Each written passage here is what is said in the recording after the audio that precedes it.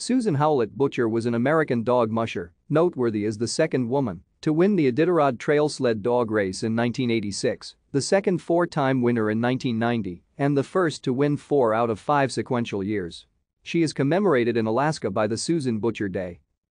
Susan Butcher was born in Cambridge, Massachusetts, a lover of dogs and the outdoors. She completed secondary school at the Warehouse Cooperative School, then studied at Colorado State University, and ultimately became a veterinary technician. To pursue her love of dog sled racing and breeding huskies, she moved to the Wrangell Mountains area of Alaska. There Butcher began training to compete in the Iditarod Trail Sled dog race, a grueling 1,112 to 1,131-mile race through Arctic blizzard conditions across the Alaska wilderness, which tests the endurance of both mushers and dogs over the course of 1 to 2 weeks. She spent 2 years working for Iditarod founder Joe Reddington in exchange for dogs to build up her team. Thank you for watching. Like and subscribe if you would like to view more of our videos. Have a nice day.